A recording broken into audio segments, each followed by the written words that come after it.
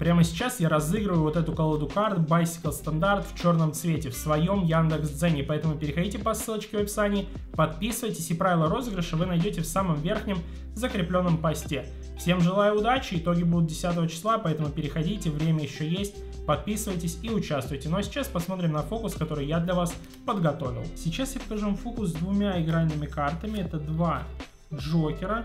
И смотрите внимательно, что я буду с ними делать. Для начала берем колоду карт в сторонку и немножко потрясем их. И между ними появится одна игральная карта. Это туз черви. Но если я сделаю вот так, то мы ускорим фокус и сразу же найдем 1, 2, 3, 4 туза. Сегодня, как вы видите, я подготовил для вас очень быстрый, но при этом очень прикольный фокус с картами, который шокирует буквально за секунду. То есть зритель смотрит, как вы берете две карты, и они меняются на 4 абсолютно другие карты. Это выглядит просто обалденно. Если вам понравилось, обязательно поставьте лайк. Если вы здесь впервые, подписывайтесь на канал. Ну и, конечно же, спонсор этого видео — это магазин игральных карт и реквизита 54cards.ru. Там вы найдете огромный выбор карт, есть для фокусов, кардистри или игр, но самое главное то, что они отправляют карты в ударопрочной упаковке.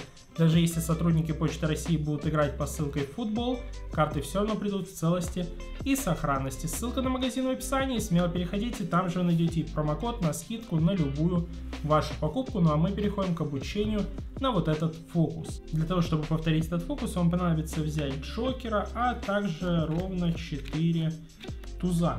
И мы укомплектуем колоду следующим образом. Для начала возьмите туз треф, положите его лицом вверх, сверху колоды.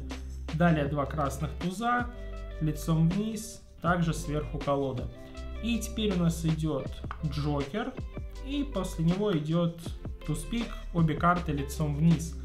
И мы готовы показывать фокус. Первое, что мы делаем, это берем две верхние карты, прям вот так вот четко для зрителя, то есть берем две верхние. Главное, не раскройте очень сильно, чтобы не запалить вот эту карту. То есть берем ровно вот так, 1, 2. После этого я их подравниваю. Смотрите, как я их беру. Я беру их сразу же вот так за уголок. То есть правый нижний угол. 1, 2, подровнял. Показываю вот так нижнюю карту. Вот таким вот образом. Слистываю верхнюю, снова показываю нижнюю и кладу ее под низ. То есть вам нужно выучить вот этот вот показ, как будто у вас два джокера. То есть вот так 1, 2, закрыли, показали 1, показали 2, положили под низ в то же самое положение. То есть смотрите, 1, 2, подровняли, показали 1, слистнули верхнюю, показали 2, положили под низ, развернули. И в момент вот этого разворота вы уже должны поставить брейк на 3 картах. Вы его можете поставить в процессе вот этой демонстрации карт. В любом случае карты находятся рубашка к рубашке. И отделить их очень легко. Вы просто давите большим пальцем в левый верхний угол и ставите мизинец на 3 карты вот так. То есть так 1, 2, под низ, повернули. Теперь мы будем переворачивать вот такой вот блок карт, то есть у нас здесь будет 5 карт. Мы поворачиваем вот таким вот образом чуть-чуть от себя. Здесь просто не палите толщину, то есть немножко опустите руку вот таким вот образом, чтобы зритель не видел толщину карт, потому что здесь их достаточно много, не 2, а 5. И мы делаем следующее, мы задвигаем их обратно, при этом, видите, я их приподнимаю и большим пальцем слистываю одну карту и оставляю ее на колоде.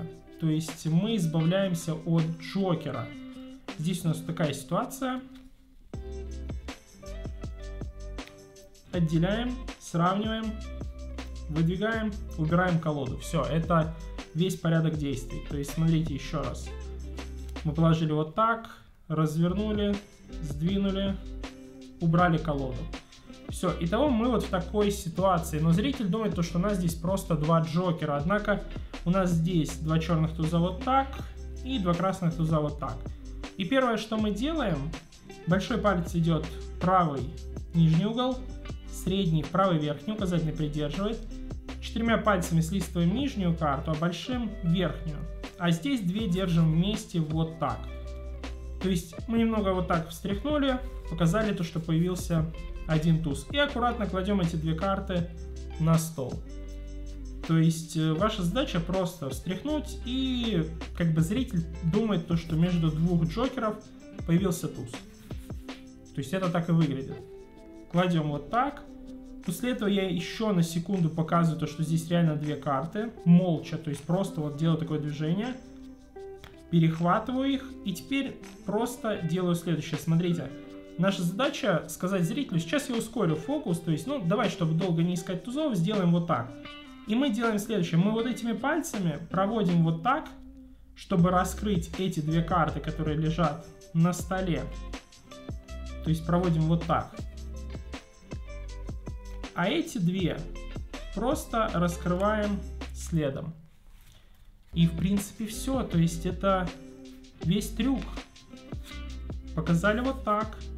Положили. Раскрыли все карты. Ну и для красоты можно потом их раскрыть уже вот так. Здесь на ваше усмотрение. Это очень быстрый, но при этом шокирующий трюк. То есть все происходит буквально за секунду. 2 джокера, бац, 4 туза. Вот такое получилось видео. Надеюсь, оно было полезным и фокус вам понравился.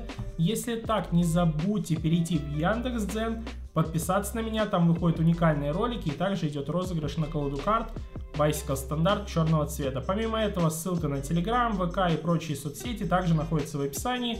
И подписывайтесь на этот канал, ставьте лайк, пишите мнение о фокусе в комментариях. Всем удачи, всем пока!